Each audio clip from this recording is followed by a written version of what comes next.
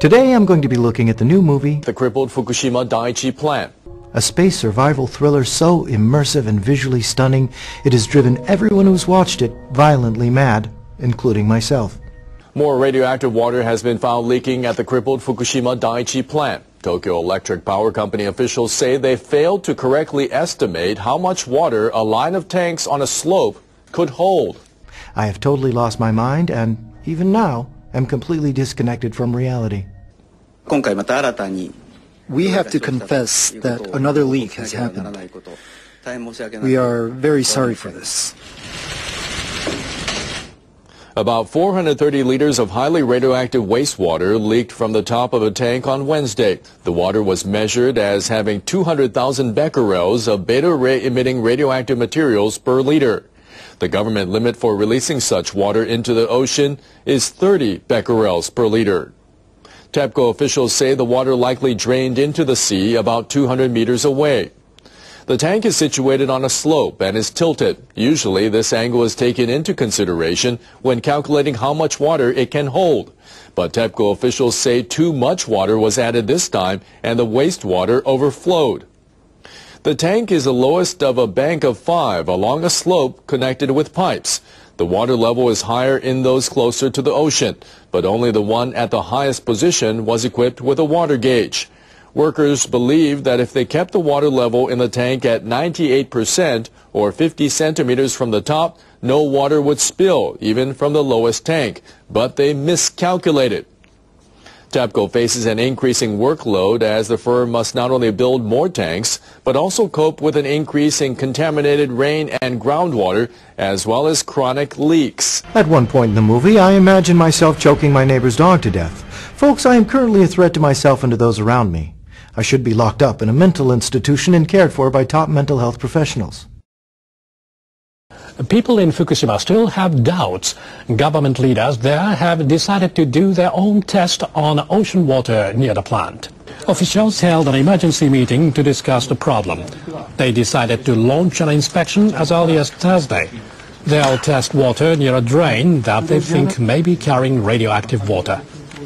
TEPCO's president recently vowed to make containing wastewater his highest priority. But Fukushima's governor, Yuhei Sato, said he's skeptical. And he criticized TEPCO's handling of the leaks. Fukushima officials say they are summoning TEPCO. They are demanding the utility quickly act to keep more contaminated water from seeping from the plant. Now, the operator of 2 nuclear plants in central Japan may have to wait a little longer before it can fire up some of its idled reactors. Nuclear regulators have asked for additional surveys to make sure the facilities can withstand earthquakes because they sit near active faults. Officials with Kansai Electric Power Company want to resume operations at the Oi and Takahama nuclear plants. They met with members of the Nuclear Regulation Authority to talk about the 3 active faults that run near the facilities, and they repeated their claim that the faults would not shift simultaneously. They came to that conclusion after analysing sonar surveys of regional topography, but experts who were asked to attend the meeting said the interpretation is only convenient for the utility. A senior member of the regulator said there is no definitive proof that the faults will not shift at the same time. Kunihiko Shimazaki instructed Kansai Electric to conduct additional surveys.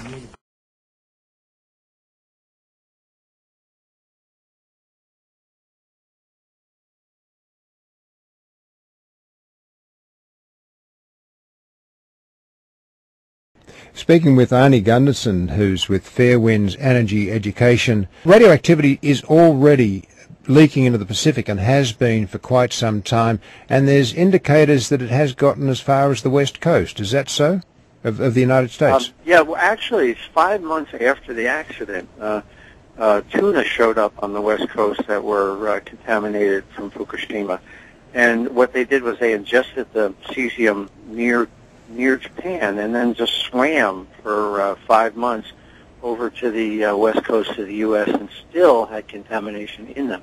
But now we're seeing the ocean itself contaminated. We're seeing a plume or a wedge of radiation. It's about, 9 months away from the Pacific coast, and it contains about 10 times more cesium than what was in the ocean during the old bomb days, during bomb testing days. So it's the measurable slug of cesium now is contaminating the Pacific Ocean. Yeah, the Pacific Ocean is a big place, and to think about it, we've contaminated the Pacific Ocean. Wow.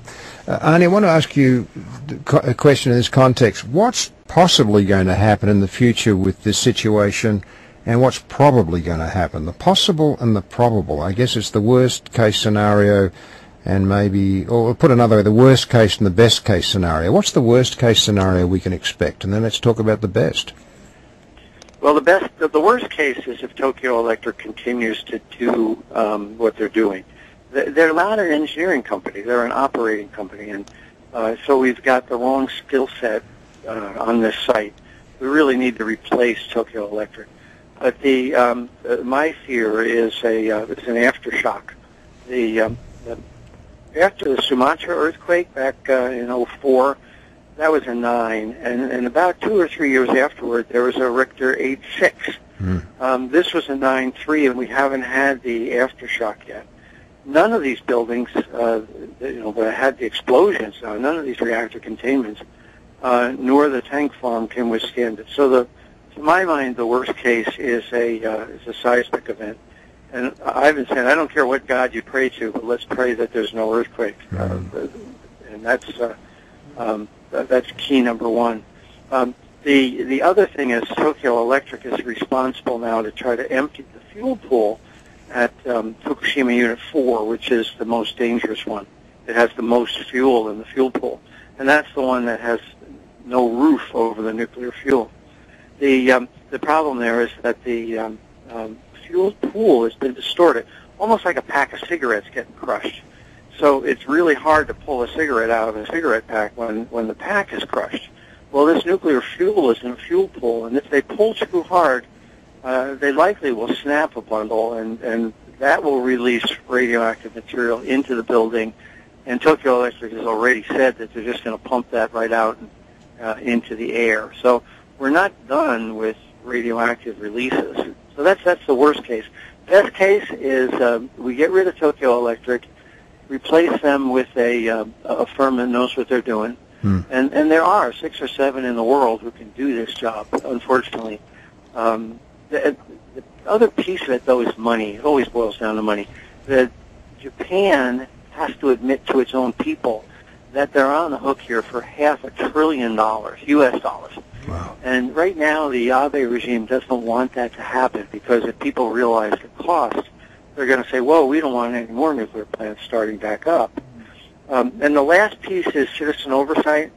We're constantly frustrated. We have scientists contacting us, doctors contacting us, telling us that their patients are suffering from radiation-induced injuries, or they're noticing deformities in animals and plants. But yet the Japanese government is trying to put the heat on them to prevent those studies from moving forward. So with citizen oversight, we've got to go around this government infrastructure. So a new contractor with some citizen oversight and the admission that this is a really costly problem, I think they can move forward. But if they don't do those 3 things, we're going to be mired in this mess for years. What then is the best we can expect in these circumstances, Arnie Gunderson, talking about Fukushima? Well, at least for another 2 years, the plant is going to be leaking into the Pacific. So there's nothing they can do to prevent the groundwater from moving into the Pacific for at least another 2 years. 2 years out, the ice wall may work, it may not. So we're going to see not just the contamination that's there, but new contamination leaking into the Pacific. That's the best case if that's all that happens. And of course, we all have to pray that there's no earthquake, because at least 2 of the structures, Fukushima 4 and Fukushima 3, are really compromised when it comes to a potential for earthquake damage. In the, I think it's the E-News, the website, they talk about 100 babies with polydactyl situation. They have 6 fingers, this kind of exotic, strange, Night of the Living Dead kind of things happening there. There's an X-ray picture, I think, on their website of a hand with 6 digits. Have you heard about that? Yes, and E&E News is a great source. I check it a couple times a day. We've seen that, and we've also seen the thyroid cancers. The deformities, the stillbirths, and the increased morbidity is not being reported by the Japanese. They used to publish a report every year that had a prefecture-by-prefecture breakdown. A prefecture is like a state, and Fukushima Prefecture is about as big as Connecticut. So the prefecture-by-prefecture breakdown of deformities and stillbirths and things like that, well, they stopped publishing that report. They did say that in 2011 there was an increase in stillbirths and deformities, but they're not providing scientists with the prefecture-by-prefecture breakdown. That's bad news for science, and clearly, they would rather have the Olympics and be honest with their own people about the health effects they're facing. Now, just excuse my ignorance, but the Olympics, they're coming up in Tokyo again soon. Is that what's going on? Well, the Abe administration just won the 2020 Olympics in Tokyo. Yes. So it's 7 years out, and we've had people say, I'm a runner, should I go? And my reaction is, think about the people that are living there for the next 7 years. You're going to be there for 2 weeks, and these people are there for 7 years. So in a public relations stunt, they really wanted to take people's minds off of the condition of the reactors. Yes. The Prime Minister Abe said to the Japanese that there's no problems at Fukushima, and it was just a bold-faced lie. He needed to get the Olympics, and he succeeded in getting the Olympics. But now he's got a $500 billion problem up at Daiichi, and he wants to take everybody's mind off it by having them watch runners through the streets of Tokyo.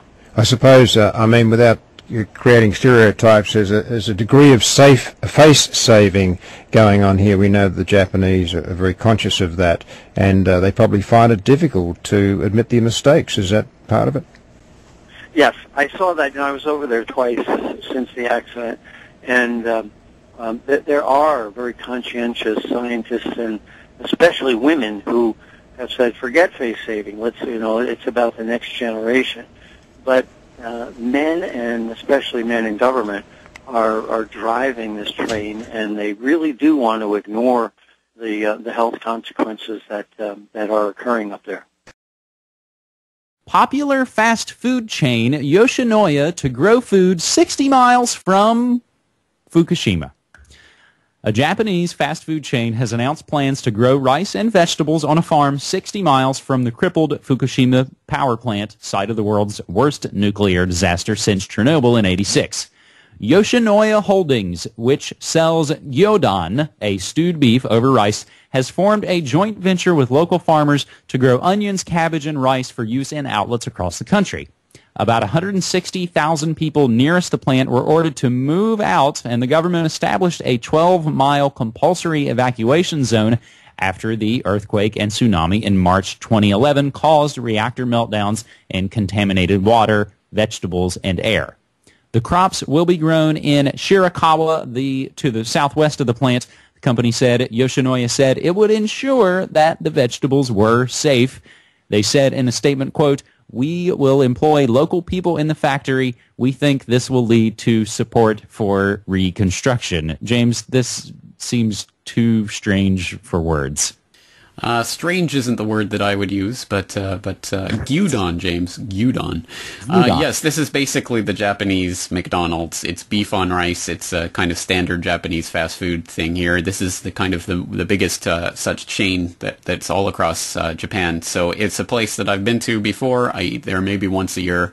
But never again, anyway. I think there's a good and a bad thing from this story that we can take away. The good is that at least they've announced this openly so that we know about it and consumers can make an informed decision never to eat there again. But I think the bad news might be that if other companies see this, of course, they will never actually make a big press release out of it. And hey, we're getting our food from Fukushima. I think the takeaway from this for the other fast food restaurants and other restaurant chains will be, hey, you can source cheap food from Fukushima, just don't tell anybody about it.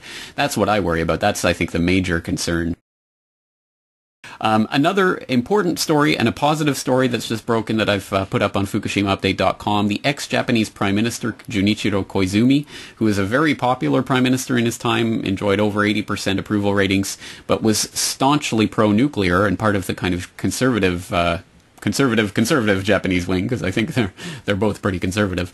But he was staunchly pro-nuclear during his tenure as prime minister in the middle part of last decade, and he just came out in a speech in Nagoya the other day saying that he wants Japan to adopt a zero nuclear policy, and he still has quite a bit of political weight and gravitas behind him. So that might signal a shift in the political tide here. Who knows? I'm not sure Shinzo Abe is going to turn around on a dime like that and take back his pro-nuclear stance. But at any rate, it is a hopeful sign, and I think this is the most high-profile figure we've seen make a 180 on the issue so far. So it is a sign that anti-nuclear sentiment really is growing here, and it's really, again, just a question of whether the people are going to press forward on this and really get rid of the nuclear cancer from this island.